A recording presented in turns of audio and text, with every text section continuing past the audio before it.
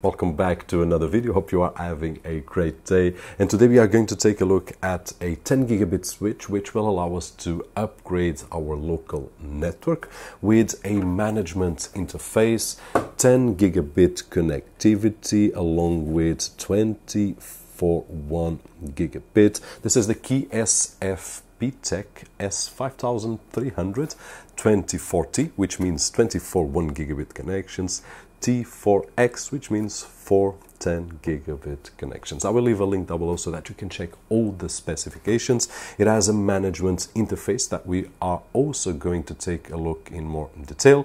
And by the way, if you are using Windows 10 or Windows 11 on your computer and still haven't activated, don't forget to check out KeysFan, where you can find budget official OEM keys at an affordable price, and with the coupon code that you can see on screen and down below on the video description, it will get even cheaper. Now let's take a look at the 10 gigabit switch. Now it comes inside a simple box with a cable to connect to the power, also a serial cable, and the amounts to put it on a rack if we want. It's all made of metal, so no plastics whatsoever right over here. Very well built. It has 44 centimeters wide, 18 centimeters deep, and 4.5 centimeters high, with a weight of 3.2 kilos. At the back we have the power input and a on-off switch.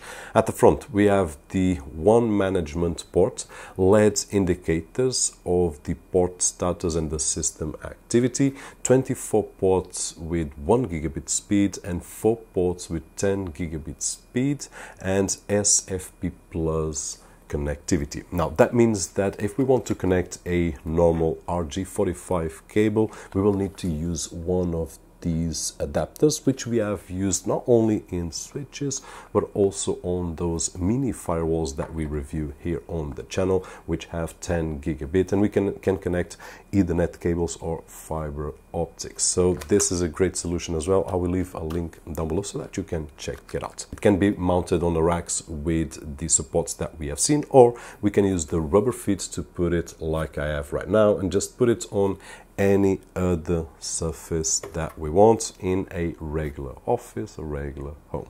I did open the unit just to see how it is put together. The components are well organized and they seem to be of good quality. We can see the 4 heat sinks, 1 for the main chip and then 3 more for each set of 8 ports. It also has space and openings for a second power supply. Now this means that we can put in a second one and have redundancy, or probably means as well that this case it's used for another models that already come with a second power supply and give us that redundancy in case that one fails. It has no fans, so only passive cooling, which is great, suitable for small offices or even at home where we don't want to have noisy fans around our environment. Capacity wise, it can go up to 128 gigabits of bandwidth, and it's easy to see that we will never reach that high because we have 24 gigabit right over here plus 40. We will reach a maximum of half of that speed. In terms of power consumption, really nice as well, 22 watts on idle and a maximum of 35 watts if it's fully being used. 5-year warranty by QSFPTEK, and they ship here in Europe and also on US, so a fast deliver. Now also fast is the test that we did. Now I did test out with my MacBook Pro and Mac Studio connecting to the 10 gigabit, and no surprises there, we were able to reach the 10 gigabits as advertised. Besides that, we also took a look at the web interface, and I'm going to share with you some of the details. We can, by the way, connect via the dedicated port right over here, or we can connect to one of the RG45 right over here and manage that. So if it's a computer that we already have connected right over here, we don't need to switch and this is just great. Now, moving ahead to the web interface, we will find the device info with general information, then the interface state with status of all the ports, connections and speeds. The flow interface will show us very similar info, but with more information about the receiving and sending data. There's also MAC address VLANs, logs, and the optic model info, which is not active. The basic configuration, we can see and change the host name, the date and clock.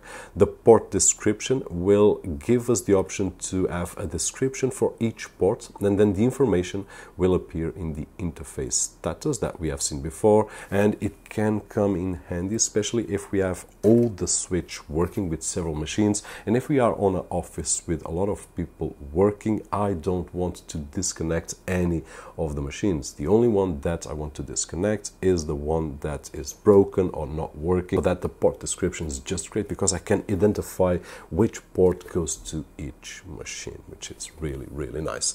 Besides that, we also have the port config with port configuration, rate limit, which will limit the speeds of each of the ports, and a few more settings within the port options. This capability is also really interesting because I can limit each port to certain bandwidth, and even if that person will do a download, a big download, it will never constrain the whole unit. So all the other ports will be working normally while that one does a download at a controlled limitation, which is really nice. Now, besides that, we also have the L2 config with VLAN configurations, state MAC, port channel, IPv6 configurations, among others.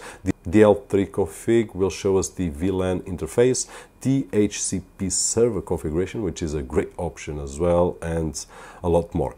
And we will find advanced settings with a series of options that I haven't yet been able to explore all of them yet. Next, we have the network management, some diagnosis tests, the system management, which will create users, will show us logs, the software, will options for reset and reboot, port panel, which will give us a visual information on the top about each port, and that is it. No more software details and no more details about the switch. In conclusion, in my opinion, this is a budget option to upgrade our network. It's really easy, and you can search that to find any switch with two only 10 gigabit ports and about 4 1 gigabit ports without a managed interface to cost the same as this one right over here. So here we are getting 24 1 gigabit, 4 10 gigabit, besides all the options that we have on a web interface, making this a great option for those that